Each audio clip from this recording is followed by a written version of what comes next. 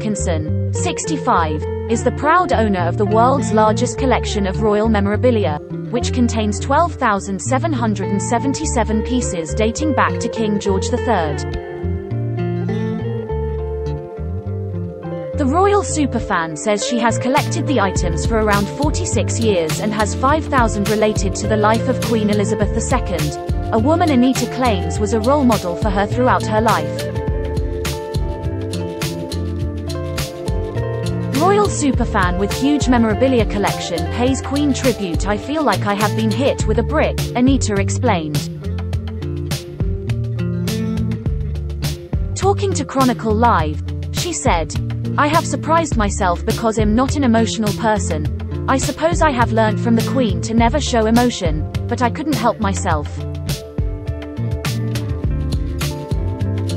I can't quite believe it. I just feel flattened." Devastated by yesterday's passing of Britain's longest reigning monarch at Balmoral Castle in Scotland, Anita is currently flying the Union Jack flag outside her home at half-mast. She plans to travel to London on Friday and remain there during the official period of mourning. "I can't get my head around it. I feel like I have lost a close family member. I have never known myself to be like this in my life. I am looking at trains to go to London. I just feel like I want to be there. Shush has been the one constant in my life. She took the place of my mother and she was the woman I could look up to as a mother figure.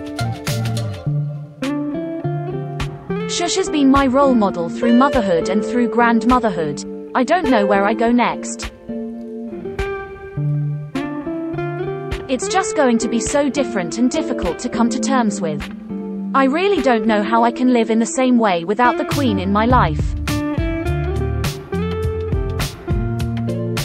Anita runs a royal memorabilia museum from her farm near Crook in County Durham and has also created a library which contains books, newspapers and magazines dedicated to the royal family. In addition to curating her collection, she has been giving talks about them since 1981 and opens up her collection to the public on special occasions. As Anita explained, her fascination with the royal family began at a very young age. Anita said she remembers her mother having a cabinet with a royal crockery set and wanting to wear her cousin's red, white and blue dress as a child, despite describing herself as a tomboy. The former editor of the Westmoreland Gazette in County Durham said, "I don't have a memory of when I didn't want to know about the royal family. I remember I was interested in the Queen from being a little girl. I think originally I was a little girl fascinated by the concept of a queen who wore a crown. I have got 1,500 royal books and there's not many I haven't read. I started my own collection quite by accident. That was in 1976, just before the Silver Jubilee. For 45 years I have collected royal memorabilia."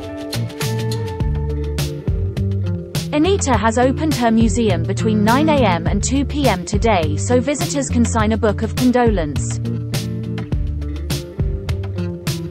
She plans to travel to the capital where she will spend the next few weeks paying her respects to the Queen. Anita is no stranger to landmark events surrounding the royal family. She has previously camped out for days to get a good spot on a royal procession route while fully decked out in Union Jack clothing and memorabilia. She said, "The story of the Queen's life is the story of my life. She was Queen 5 years before I was born.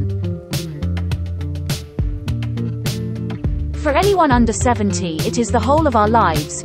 I will be staying down in London for the whole duration."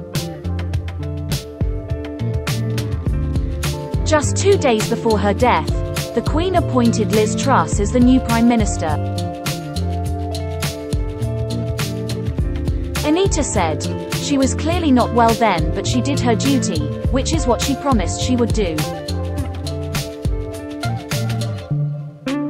Shush has never once let us down. I say to people when I do my talks, don't forget, when she goes to bed at night, Shush is the queen, and when she wakes up, Shush is the queen. She goes on holiday, but she can never be off duty.